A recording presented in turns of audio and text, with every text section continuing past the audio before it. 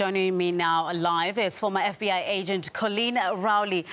Ms. Rowley, as we've been reporting, Russia apparently warned the FBI that one of the suspects was following radical Islam, but the FBI found nothing suspicious. How likely is it that the U.S. security forces missed these vital clues that could have prevented the Boston attacks?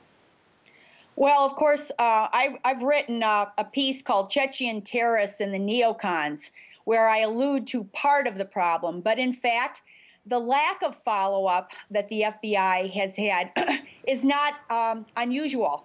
The three other terrorist cases we've had in the United States, Abdul Muttalib, the underwear bomber, Shahzad, and even Major Hassan, were also, characterized by lack of investigation and follow-up, even when, for instance, in the underwear bomber, the father called up.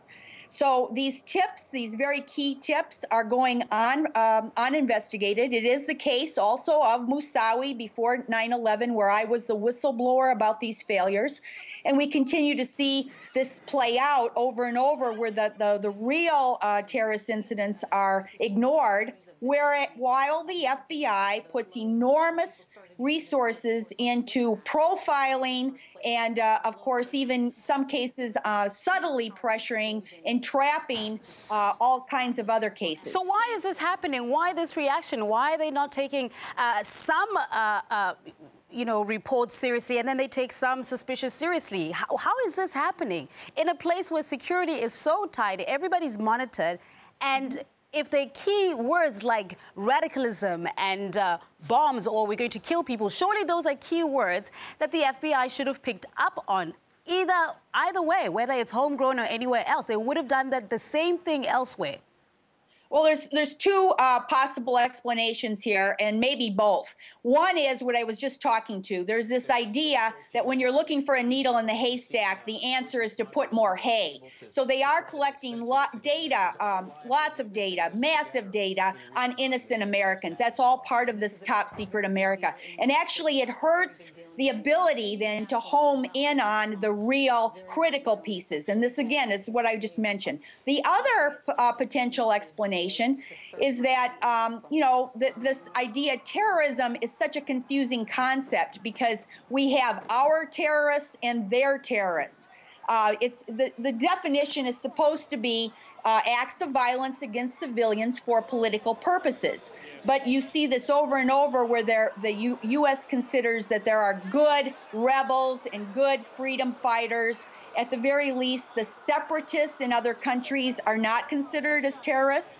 We have a whole establishment, neoconservative establishment in the U.S. now, heavily involved in propagandizing that there are good rebel groups. For instance, in Iran is the latest example of the Mujahideen cult that actually was on the U.S. terrorist list, but now have been delisted to become the good rebel fighters against Iran. Okay, let me quickly ask you this then. After the revelation of the suspects came out that they were of Chechen origin, the U.S. media quickly shifted their focus to the armed groups in Chechnya, which they portrayed as the freedom fighters, but now as ferocious terrorists.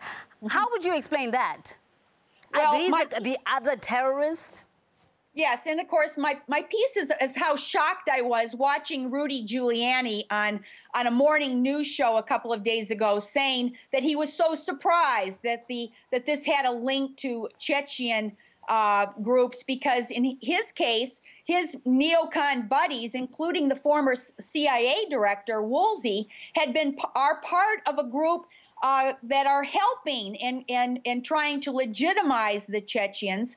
And the reason they're doing this, as they did with the MEK, the same group, by the way, is for political reasons. And of course, this is maybe Giuliani is that ignorant, he doesn't even understand. But in the Moussaoui case, which was the only example of finding a terrorist suspect before 9/11, the real hang-up and problem in that case was because the FBI and other figures did not understand that the Chechen group was actually considered under FISA law for purposes of getting authorization to monitor.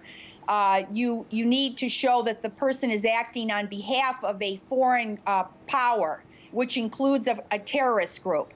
And there was a lot of confusion as to whether Ibn Khattab at the time, Musawi there was intelligence he was working for, was actually a part of a FISA, legitimate FISA foreign power.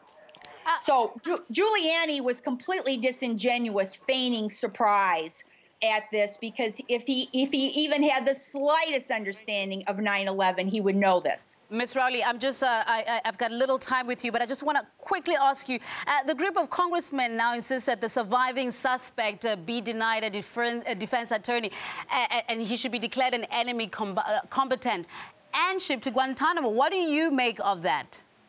Well, it's very difficult to go against this horrible propaganda in the United States that draws wrong conclusions from acts. We're going to end up with thousands of cameras in public places. We're going to end up with the FBI doing even more of its ill-considered preemptive targeting and making these boasts that they can prevent, which is not true. It's actually the opposite.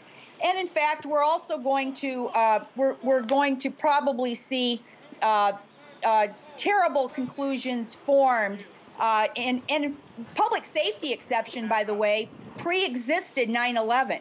That we should have been able to interview in a very limited way without an attorney in order to prevent future deaths. The reason, when that was disregarded after 9/11, and actually for several years, it led the U.S. to overreact with the commissions and what Cheney and John Yoo did, which was take the U.S. to the dark side of torture and all of these extremely illegal actions. Former FBI agent Colleen Rowley speaking to us live here on RT. Thank you. Thank you.